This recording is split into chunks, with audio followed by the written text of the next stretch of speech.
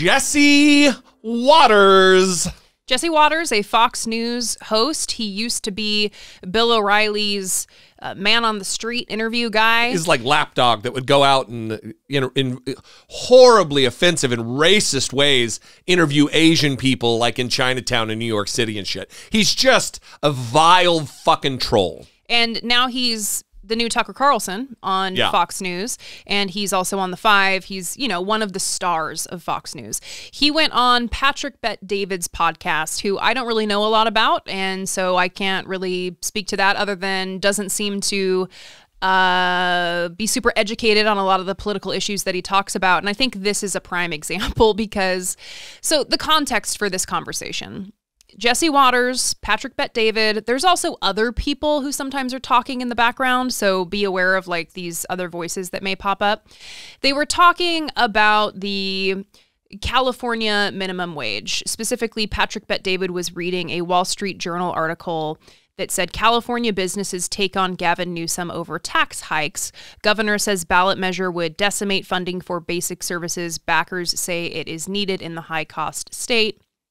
Basically talking about how California businesses don't like the taxes in California. They don't like the minimum wage in California. Well, that there's all these burdens. California just raised the minimum wage for fast food workers to $20. Yes. Which I think predicated a lot of this. And I've seen screenshots out there of like the prices at In-N-Out before and after. And it's like a 3% increase in prices for like a 15 or 25% increase or something. It's way disproportionate, that price increase versus the wage increase. And it's a value proposition. Right. It's almost no sacrifice on your part to pay a couple more cents on your burger in order to have someone have like somewhat of a livable wage in the state of California. But here's Jesse Waters, who, again, is given this massive platform on Fox News to talk about political issues, including the economy and minimum wage. And you would hope he would do so astutely. Yes, and you're going to hear very quickly that he has no idea how the world actually works.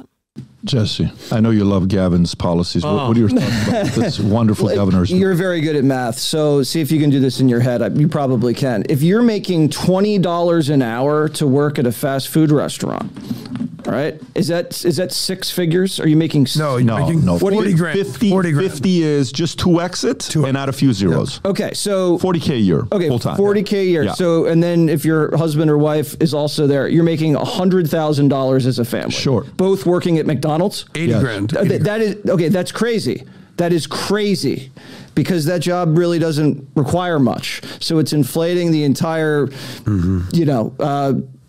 labor sector and the Happy Meal. And the Happy Meal. Unhappy, very unhappy. Which I'm very unhappy about. But I believe Gavin Newsom will be president one day. Can't get off that topic fast enough. Right. Well, you know what I want to talk about is not this thing that I'm completely fucking up in epic fashion right now. Well, Gavin Newsom might be president one day. Idiot. So, of course, we know that making $20 an hour is not six figures. It's actually, they were saying it's $40,000. They're rounding. It's $41,600 a year. And Jesse Waters thought that it was $100,000 a year. Now, let's also talk about rental prices in California. Yeah. The median rent, and this is for all bedrooms in California, is $2,795. Wow. Almost $2,800 for rent in the state of California. So you're talking about giving someone $20 an hour. They're making $41,600 a year. That's, by the way, before taxes. Yeah. And what world is he living in? And think of, this is the same person who he's always attacking homeless people, saying that they have wine cellars and they're living it up, living on the street. I mean, these are really things he says. This conversation alone should tell you that Jesse Waters has nothing to offer you in terms of education, in terms of how the world works. This is someone who is so far removed from the experiences of everyday people that he thinks someone working at McDonald's, by the way, he called it an easy job. I would love for Jesse Watters to put in 40 hours on his feet at McDonald's, and then I want to check in with him after that week and ask him how that went. And we should give him the funds that he would make in a week and see what he could do with that. What could he do? I'm sure his dinner on any weeknight doesn't even... isn't going to be covered by that. What I'd like, Brittany, is for you to give Jesse Watters a little bit more of a fair shake. Listen to this brilliant analysis. So it's inflating the entire, labor sector. It's inflating the... So can we stop with this? I mean, honestly. Also, it is remarkable to imagine this layout here for this podcast where it's just this weird echo chamber with all of these dipshits, none of whom really live in the real world. I mean, Patrick Bet-David, I just did a video it's going to post on YouTube about him talking about, I would be okay with the 14-year-old voting if they pay $10,000 in tax. Like, you have to earn the right to vote under the Constitution of the... They're just fundamentally bereft of any understanding of how things work in America, what our foundational principles are, how the Constitution works, what a right is versus what a privilege is. It's just fucking fantasy land, and they've been lucky like us, to fallen backwards to a situation where they have an audience. Well, and that comes up too because Patrick Bet-David actually had the audacity to say to Jesse Watters that he started from the bottom. And Jesse Watters started from the bottom? Yeah. And now, because now he's the Tucker Carlson of Fox News, right? And so I think he's saying like he started from the bottom, meaning that he was a production assistant. And Patrick Bet-David said, well, that's the story of all these great capitalistic companies like McDonald's. You always hear that they started as the burger flipper and then they became an owner.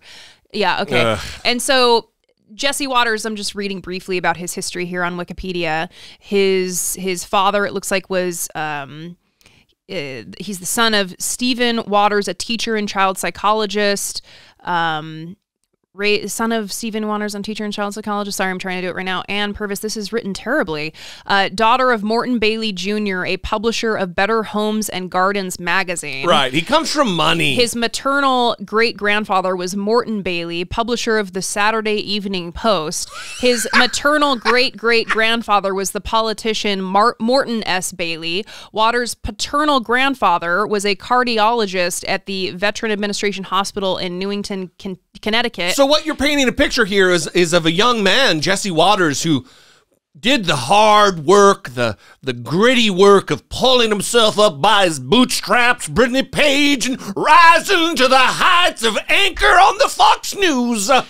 Yeah, I mean, my mom told me when I was a teenager she couldn't buy my shampoo anymore, and it was just Suave Mountain Berry. Like, it was 89 cents. So, I mean, I'm not laughing about that because that's fucking tragic.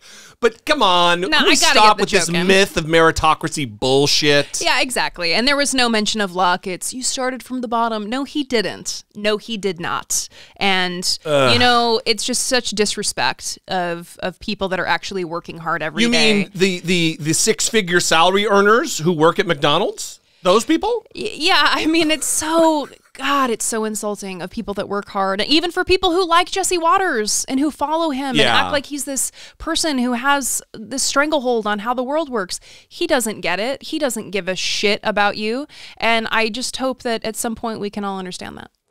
We'd love to know what you think. 657-464-7609. And of course, you can email a voice memo from your smartphone to idoubtit@dollemore.com. If you would like to help support this work, help make this work possible, help us create this work, $2 a month. Go to patreon.com/idoubtitpodcast. It's a great way to help support this work. You get an ad-free version of the show. You get bonus Patreon-only content that we may or may not release to the entire audience. Maybe we should do a poll on Patreon and let the patrons decide. They get to decide the gatekeeping or not. That's right. Yeah. Anyway, we love you guys. We appreciate you very much. Thanks for joining us today. We will see you next time on episode 912. I'm Jesse Dollemore. This right here is Brittany Page. And this has been I Doubt It.